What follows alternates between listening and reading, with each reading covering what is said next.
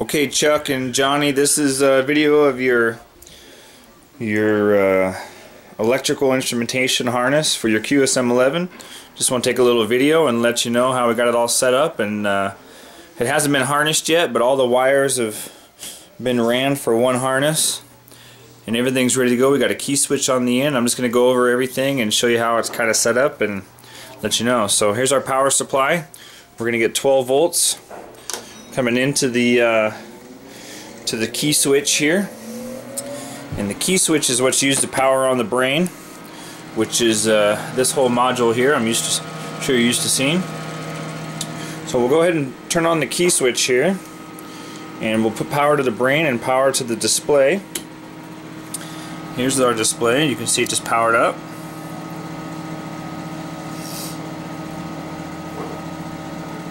It's going through its tests to make sure everything is where it's supposed to be. Okay, so the system came up fine. We show 0 RPM, so system okay. All of our ambient temperatures and everything are being displayed on the display. Here's our throttle pot here. You can see this is our lever actuator for throttle.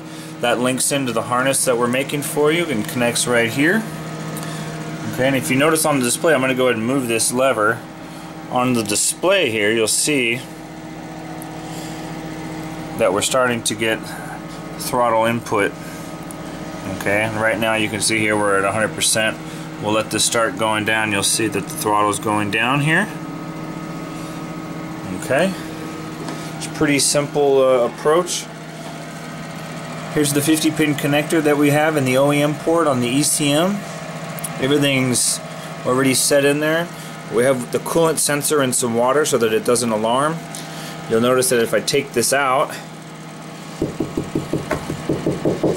kind of dry it off for a second, we should get an alarm on our display that we don't have any coolant left.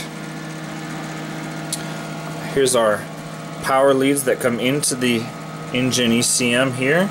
Right now I just have them hooked up to the power supply, but you'll need to run those and put fuses on there. You can see here our display's telling us that we have an alarm.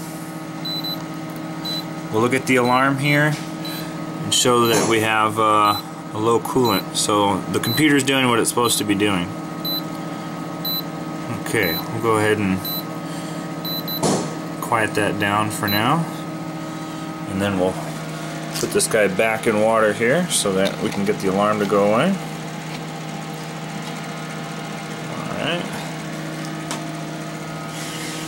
So it takes a little bit for the alarm to clear. This is your key switch here.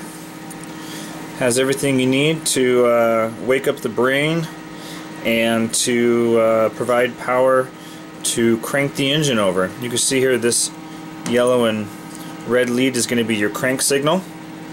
Okay, it looks like our alarm just cleared. Everything's good. And the crank signal is going to end all the way back up here at the ECM. I'm just going to put it on one end of a magnetic switch that we're going to send for you that goes on the starter that will actually engage the starter and crank the engine.